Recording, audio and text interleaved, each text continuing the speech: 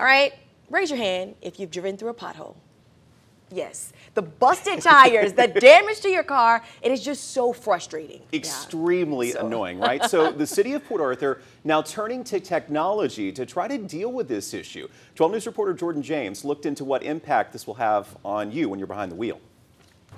Hurricane Harvey devastated the region back in 2017, and years later the impact is still being felt as folks drive throughout the city of Port Arthur. It's an issue. It's a definite issue out here. Pothole after pothole.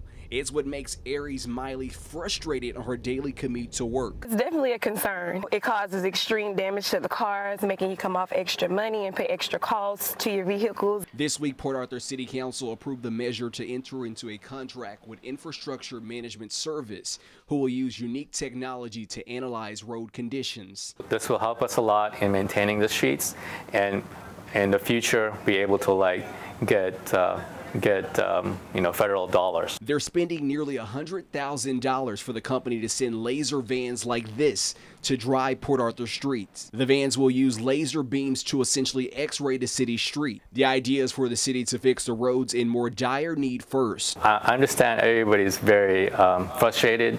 Just give us some time. I know we are working as hard as we can to fix the streets. The company will travel roughly 30 miles a day inspecting roads.